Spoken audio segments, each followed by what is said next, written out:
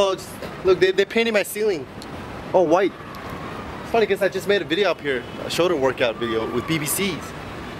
Anyway, so I want to do a little channel update and response to this guy Omar. He made a few, three videos, a series of videos reviewing like YouTube fitness channels and stuff. It's pretty funny, and I was like one of the channels that he reviewed. Anyway, so well, let's do the channel update first.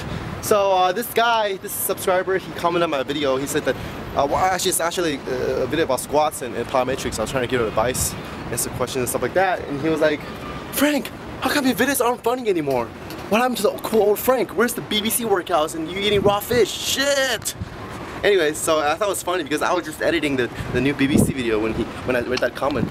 And the fact that this guy would rather watch me like eating raw fish and like sucking dildos rather than you know, hearing advice about squats and plyometrics really says something about himself, right?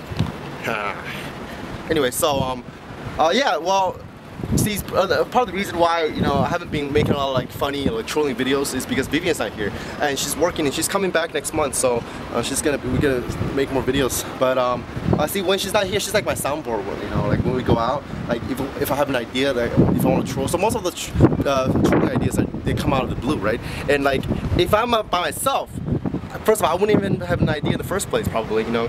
And if I do think of something crazy to do, I wasn't able to film it because there's no one else to film it for me, right? So it's like the Costco video with all these raw fish. It's the same.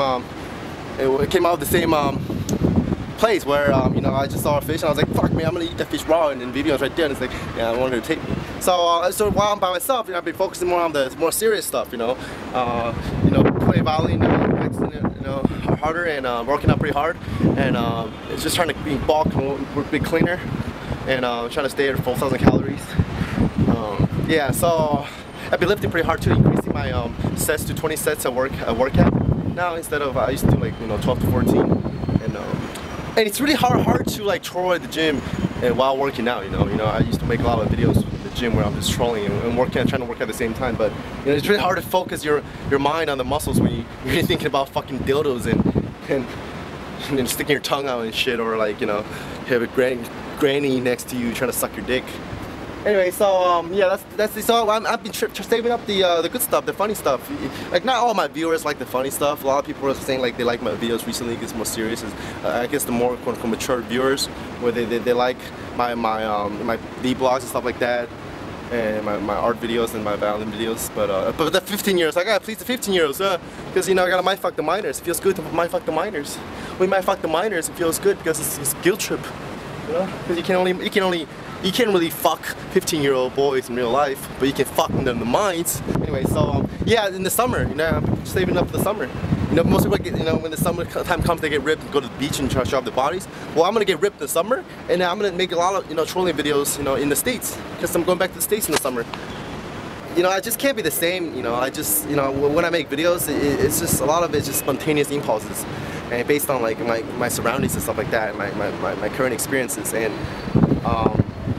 I just can't be the same like the Hodgmans, where they're like the same in every video for like 4 years. You know, I just can't be like that. Time to move on to Frank Yang, or as I prefer to say, Frank Young. You know, some people, critics will say that his videos are vapid, nihilistic, intensely obtuse, and utterly meaningless. I say those are just big words. He's kind of like a David Lynch film, where, you know, it's incoherent, it's perverse, but maybe, just maybe, at the very bottom of the video, there might be a meaning. Maybe. Probably not. Probably not.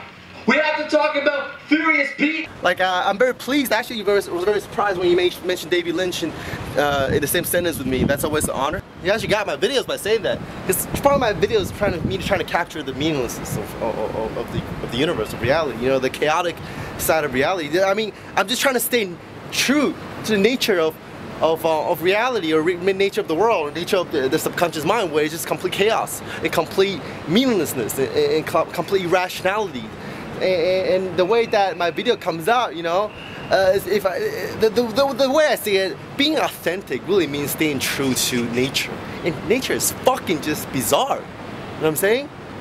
And another thing is that I don't really care about like trying to make meanings out of my ideas anymore.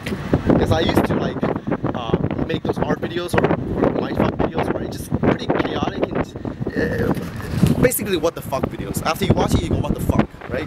And I used to try to, you know, intellectualize them, try to write little paragraphs with language, try to justify why I did that. But I've come to realize that I don't want to do that anymore. I don't need to do that anymore because, you know, I realized that the intellectual activities and the creative impulses, the creative activities are actually two separate domains, two different pathways in the brain. You know? Sometimes they're really quite opposite. And what I want to say is that the creative impulse, it just comes out of the blue spontaneously. You know, like there's no need to rationalize it because it's not a rational process. And artists, they just have to create. They don't need a reason to create. They just if they don't, they go insane. Just like I say, you know, those ideas bubble on in my head, and it just, you know, if I don't shit it out, I feel like, you know, it's like I'm you know, I'm about to explode. You know, like poop. You just gotta poop it out. And I think trying to intellectualize it or trying to just like, you know, write what they mean, to try to justify what they mean, it's sort of in a way not dumbing it down, but taking it out of a realm that it's supposed to be in. For example, like music, like classical music. Classical music is very complex, very aesthetic, right? But it doesn't have meanings. It's very difficult to learn, difficult to understand, but it doesn't have meanings. It's completely self-referential. It's kind of like abstract paintings where there's nothing behind it. But that's why it's so great about it. It's like there's nothing behind it, that you don't need to go back to your everyday life language or try to put everything in boxes and categories, try to explain everything. You don't need to do that anymore with those kind of arts, right? I want my videos to be like that, where I give you a reaction, good or bad, I don't care, what the fuck moment, and that's it. And if you want to interpret it, you want to talk about what it means, go ahead. You know, it's your job to do it. I'm not gonna say it's completely meaningless because every time an artist creates, there's always a meaning. In the subconscious, something that comes out from the subconscious always is, you know, not always, but like a lot of times actually has some symbolic meanings behind it. But you know, trying to justify it might take away the experience. You know, so music, yeah, it's like music is in another sphere above language, and there's no need to pull it down again to use language to try to justify why you like it. You know, you know, it's just an experience. I remember watching a Joe Rogan podcast, and he was talking about the David Lynch films, and he was like, "Oh man, that guy is so fucking weird."